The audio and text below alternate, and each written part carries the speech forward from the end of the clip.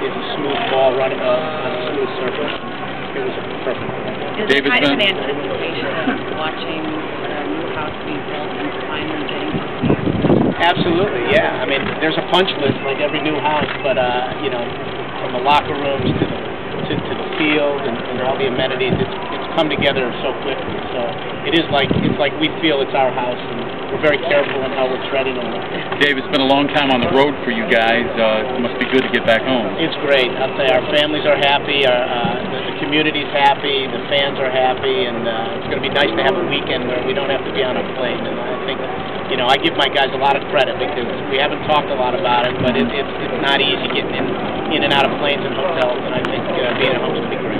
And a unique situation this Sunday as well. It's kind of a private party you've got going on here. It is a private party, actually. Now they tell us even though it's private, there'll be a good crowd on hand, and I think it'll be a nice test for us and for everybody else involved. How exciting is it too to open up this weekend and have the World Cup starting tomorrow?